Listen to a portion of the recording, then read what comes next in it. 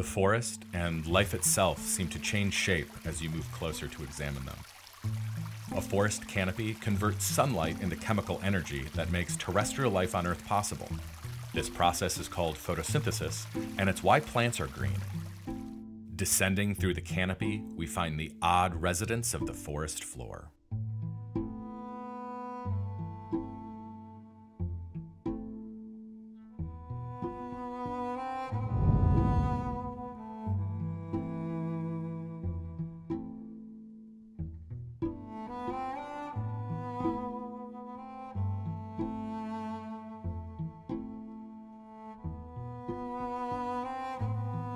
The ghost pipe is a plant and not a mushroom despite its appearance, but it's not green like the rest of the plants in the forest. So it probably isn't photosynthesizing. If it's not getting its energy it needs from the sun, how is it alive?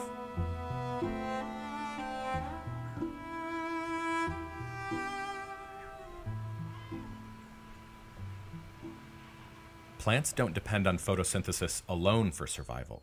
Fungus grows in and around their roots. This fungus breaks down the surrounding rocks and soil and provides the nutrients to the trees in exchange for sugars the trees make from photosynthesis. The fungal strands connect the tree roots to other trees in the forest. The fungal filaments act like telephone lines that allow the trees to communicate and share nutrients.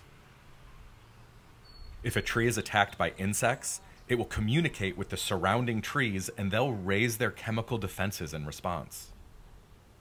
A mother tree will send sugars to her growing offspring or help a sick tree to survive.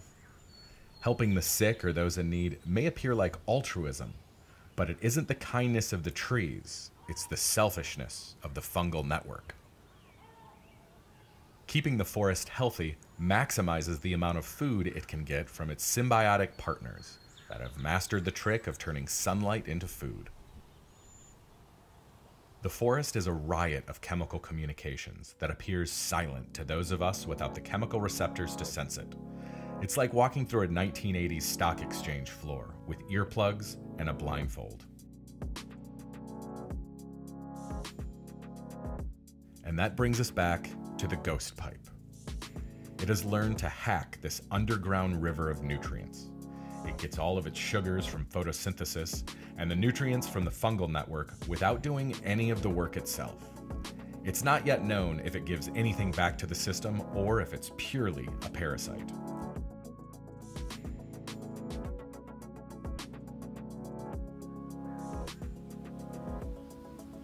Complete solitude is rare in nature.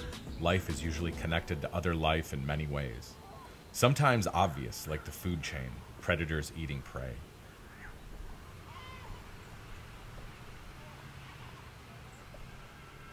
Other times, the connections can be harder to spot, and surprising when we do.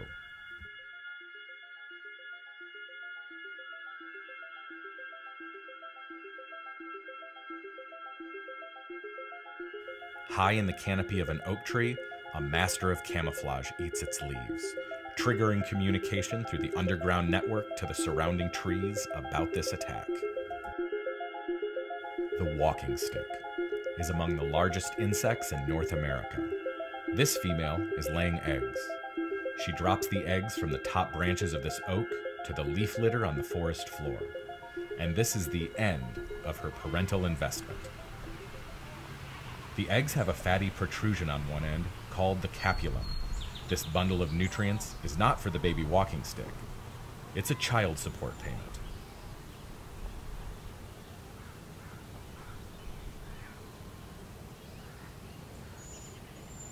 The capulum is irresistible to ants.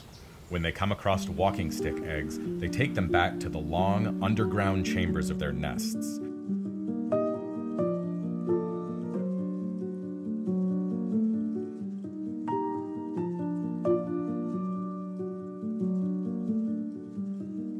When they finish eating the capulum, the egg is deposited in a chamber the ants use for dumping trash.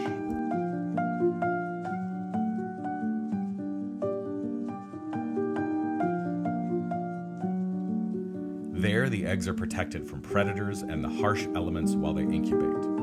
When the egg hatches, the baby walking stick leaves the protection of the nest without raising the alarm of the ants.